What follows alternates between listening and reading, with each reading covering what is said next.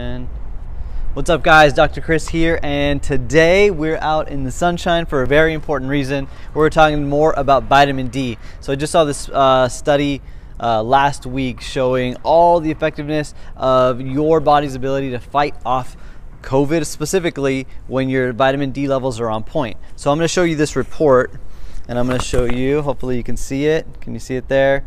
27.1 and low. Would you think that it was mine?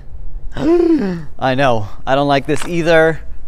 I got a low. I have some theories as to why it's low, but that doesn't matter right now because now it's time to boost it back up. So that was a couple weeks ago. I'm going to take my next test in a couple weeks to see how my levels have improved with supplementation and coming back out in the sun. One thing I will say, just for my own defense, those fires that we had for like 4 weeks, I was not going outside like I usually do. That aside, I'm supplementing, I'm getting back in the sun, I'm getting those D levels back up because as we go into cold and flu season, I don't want this to be, I don't want my system to be susceptible to anything, obviously. And I want to make sure that the things we're recommending for you guys to start to improve your vitamin D levels are actually working. So we're going to go to the lab test again. Like I said, I posted that, I think the first week of October. No, October 14th is when I did that. So we are in the first week of November. I'm going to do it again in 6 weeks. So right around Thanksgiving, I'm going to do it again.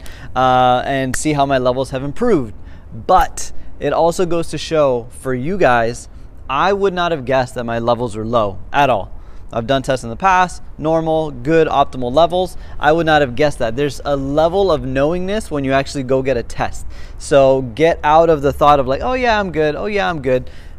If it's time for you to take a test, if you haven't already, let's schedule you for it. It's super quick, super easy. There's labs all around that we can send you to get that quick vitamin D check. You could do a full panel like I did, or you could just do that specific test. Nevertheless, once you have that data, then you can make the right decisions to improve your vitamin D levels as well as we go into this. Like I said, cold and flu season doesn't feel like it right now. I think fall got delayed another week. I'm supposed to get cold next week though, but that's it. That's my confession. I've got to admit, I was surprised by that, but now I'm taking action to correct it, and I'll keep you posted on how it's going. See you next time.